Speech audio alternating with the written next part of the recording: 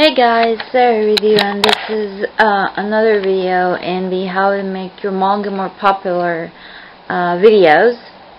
You can find the rest of my how to make your manga more popular playlist. I made a playlist for that.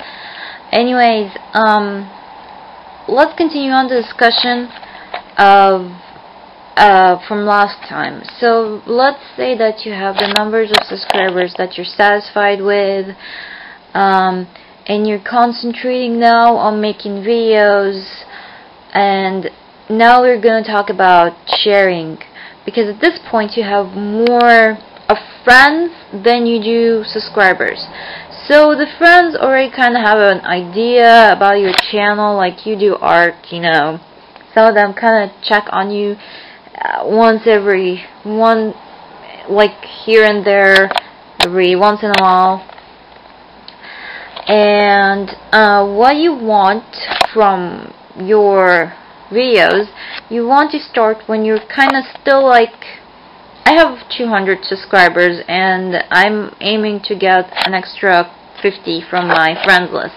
If I have, for example, 300 friends list, or let's say you have 500 on your friends list, and you want to, like, I have 200 subscribers, I want to add 50 more from these 500 friends. So you start to, at the beginning, start to share every video that you upload. Every video. Even if you have, like, for example,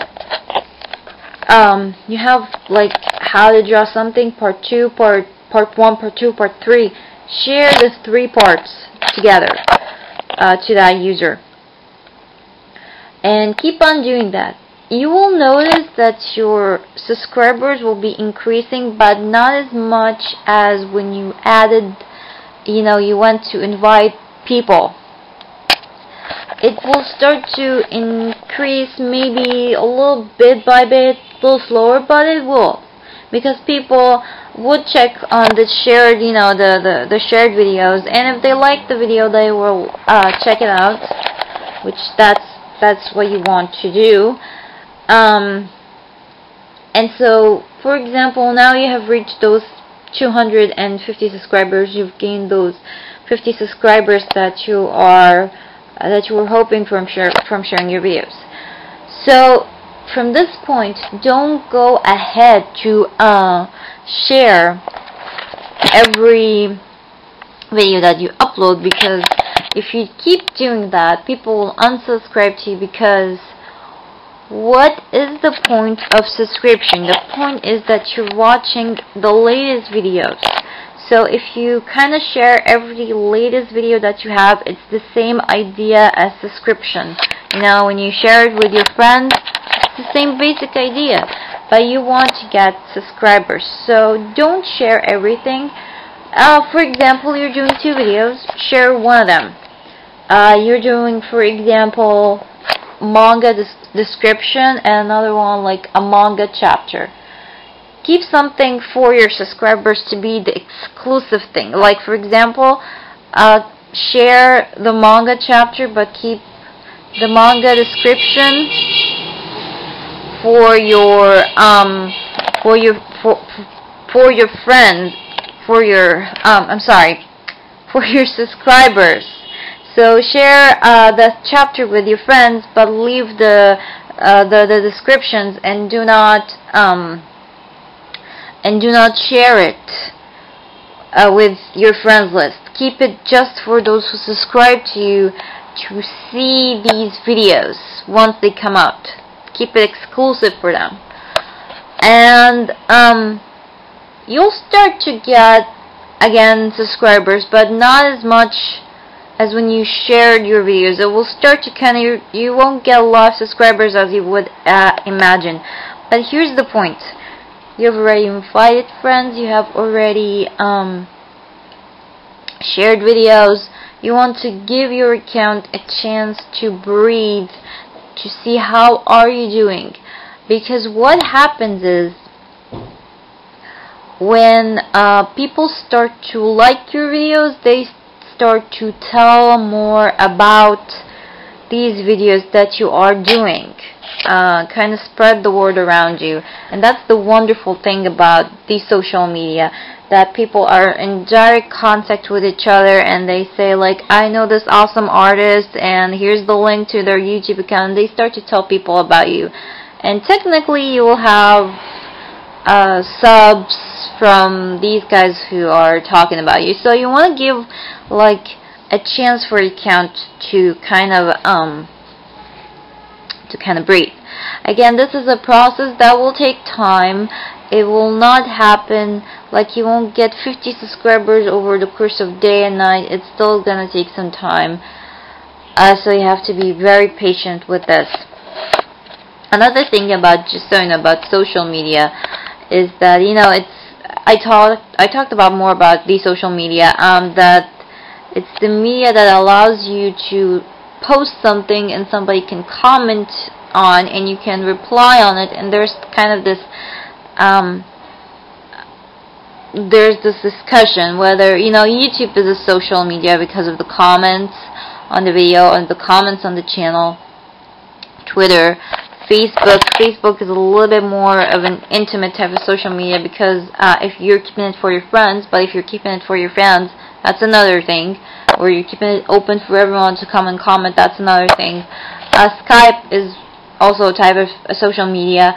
Blog TV, all this kind of stuff is social media stuff.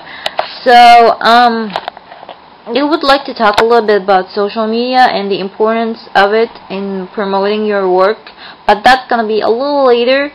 But right now, I just want to tell you, like, if you're concentrating on one, which is YouTube, because that's the main channel right now, people will start to, for example, YouTube and DeviantArt, if you are into DeviantArt. If you're not, because a lot of people don't use it because DeviantArt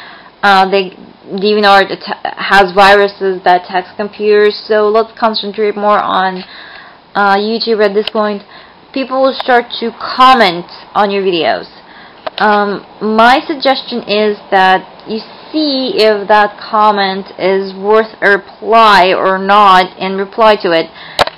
Or you can just reply to every comment that you get. I do that. I don't know why, but I believe when you keep kind of in two-directional contact with you and your subscribers, or the one who's commenting on you, it's a lot better to kind of keep your public, or keep the fan base that you have made kind of interested. You know, she's listening to us, she's kind of like answering our comments and all that. So you have, for example, somebody who wrote a comment on your channel, reply to them. Don't make don't leave it without any comments. That won't result in something good. It could backfire on you. Anyways, what I want to say is when you have like a comment, reply to it, whether it was on YouTube, or, you know, your YouTube channel, or your YouTube video.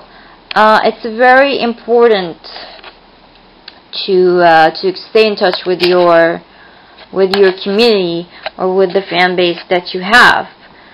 And I will talk about that a little later, or probably I will talk about it probably in my next video, which is, you have already now the numbers of subscribers that you want. You have shared the videos and got another number of subscribers from that, the number that you wanted, and now you have comments and you start to reply on them. I'll talk more about them because I'm running out of time in the next video. I know I'm taking this like a slow process, but this is the best way. It's kind of hard to cramp everything into 1 or 2 or 3 videos. So I hope that you kind of bear with me through the next couple of videos. It's not going to be long, I promise that. But yeah, it's gonna be next time, that part, which is staying in touch with your fan base or your community through YouTube. And who knows, maybe I'll start to talk more about the social media part and its importance in the manga world, or at least in our manga world. So yeah, that's it, and I'll see you in another video. See you later, you guys.